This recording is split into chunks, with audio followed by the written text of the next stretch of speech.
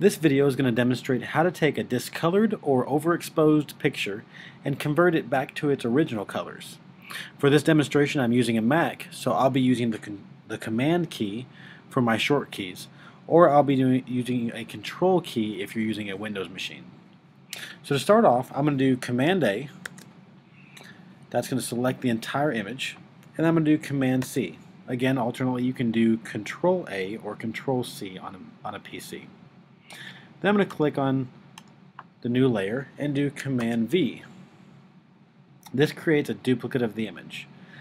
So now I'm going to take that duplicate image and I'm going to do Filter, Blur, and then Average.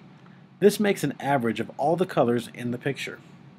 Now we'll take that average and under the Image Adjustments Invert option, we're going to invert that to give the opposite of the average colors. From here, we're just going to take the opacity and bring it down to about 44. You'll have to do that just depending on the picture to make it look right. You'll notice the picture looks right as far as colors, but it looks washed out. So to fix that, we're going to go to Layers, Flatten Image. This makes it one layer. And then I'm going to go to the Image and then just do the Auto Color. And you'll notice that looks pretty good right there, but you could also add the auto contrast and auto tone and just play with those different functions. And that's how you restore a picture to its original colors. Thanks for watching.